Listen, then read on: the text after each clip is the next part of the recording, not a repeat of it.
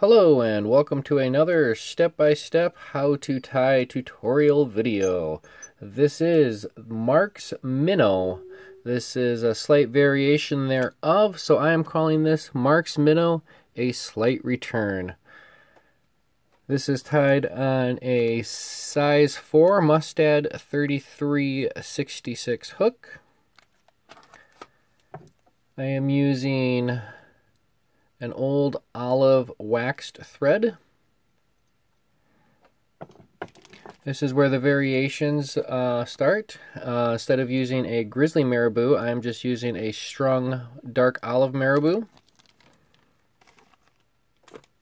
Instead of using a diamond braid, I got this little trick I'm going to use here with this Mirage accent opal crystal flash.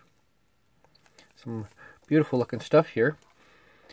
I am also using a wire ribbing. This is a 13/100ths fine gold wire.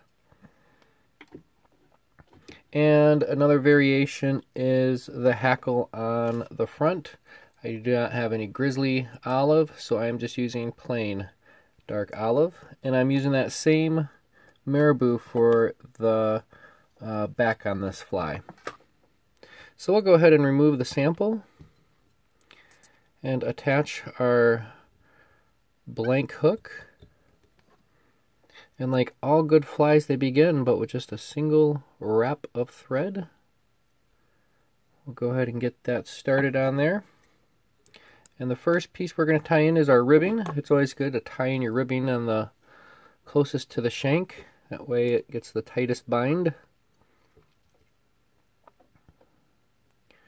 And we'll go ahead and run this all the way down towards the shank, towards the bend of the hook.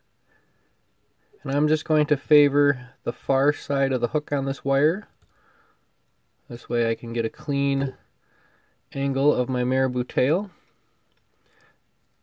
Run my thread forward again, and I'm going to tie in some of this opal Mirage accent tinsel. This crystal flash.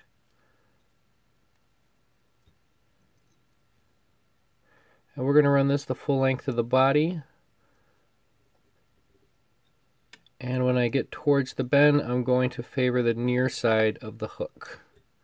Once again, that's so I can get a clean exit off the back of the hook with my piece of marabou. It's okay to run your thread back and forth a little bit. Build up the body, make sure everything's secured nice and tight.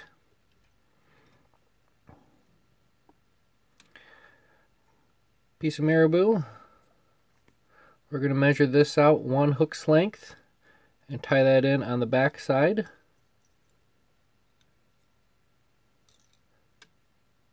Some tight locking wraps.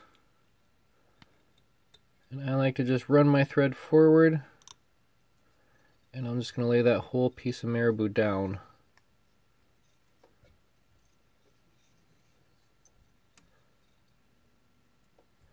Again, I'm going to use this to help build up a little bit of thickness into that body. Trim off your marabou. And we're going to lock that down from rear to front and front to rear. Alright, now when I'm back here this next time, I got another marabou here. This one's a fresh one. I'm going to just select some of these fibers, kind of line up the tips as best as I can. And I'm going to tie in a smaller batch of these marabou fibers. And I'm going to tie these in by the tips, facing forward.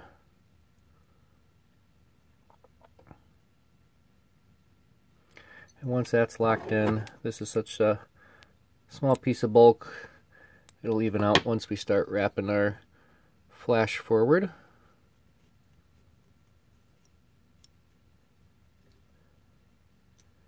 Here we go. Alright, now to take our flash forward, I am going to go ahead and grab a hold of it by these hackle pliers and give it a little bit of a twist. I'm going to take these twists clockwise, and this will help me maintain a little bit of a ribbing. That way the crystal flash doesn't lay down completely flat.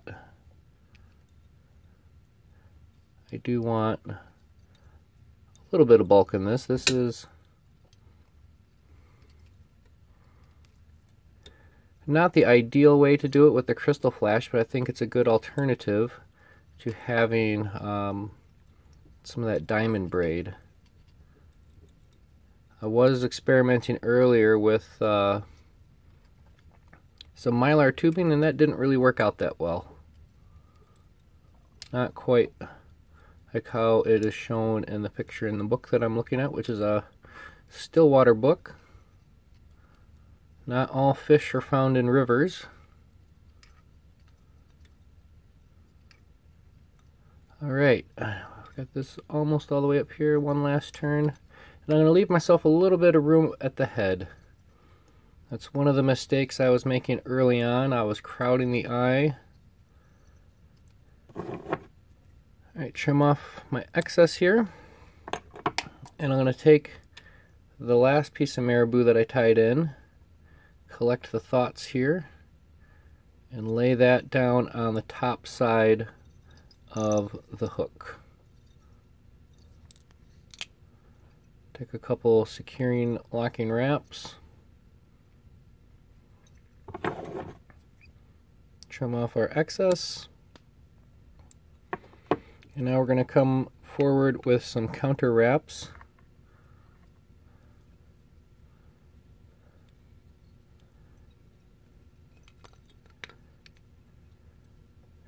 And I'm going to take these opposite of the wraps I did with that crystal flash. Nice even segmentation. This is what's holding that top Marabou back down. It's kind of opposite of a flashback if you think of it. But I hear it works. I hear it works well. This is Mark's Minnow, a slight return. Really the only variation is the body substituted and the tails are substituted in the front hackle. Go ahead and trim off my fine gold, and we will prepare our hackle feather. This is an old beat up hackle feather. Nothing fancy about this one. Trim off the fluff, and we'll give this a little bit of a buzz cut. That way we can lock the stem down nice and tight. Come back a little bit, lock this down, and when I palmer this, when I do my hackle up here on the front, I'm going to run it all the way forward to the eye. So when I return and do some wraps to build the head, I will take these fibers and fold them back so they're not sticking out perpendicular to the hook shank.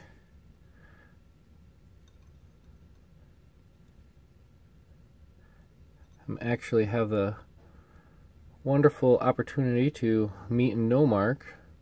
See him once a month at my local fly club meeting. He was doing a demonstration and he pulled out a couple of books. I asked him if I could borrow them, and there it is. Page 81. Mark's Minnow. So Mark, I hope I'm doing this enough justice. Mark's Minnow, a slight return. I've got to build that up a little bit just to get enough of a ramp to get some of these hackle fibers to fold down. There we go. Once it's enough to take a bite, then you can just start to build your head.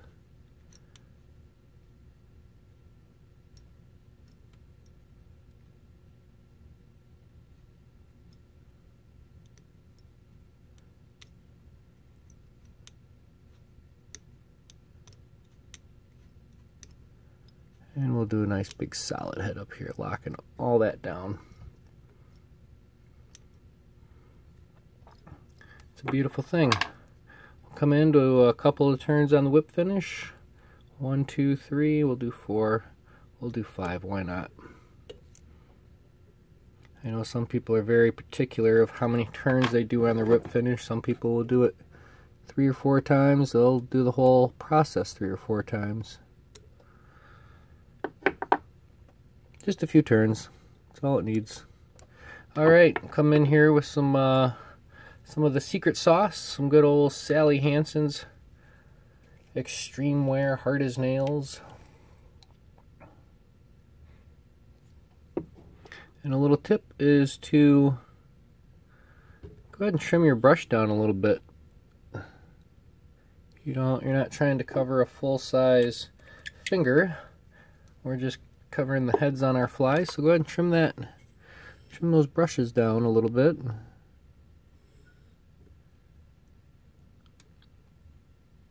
You'll have a little bit more precision. Accuracy and precision are 2 different things, so precision is something you can control. Accuracy is entirely up to you, if that makes sense.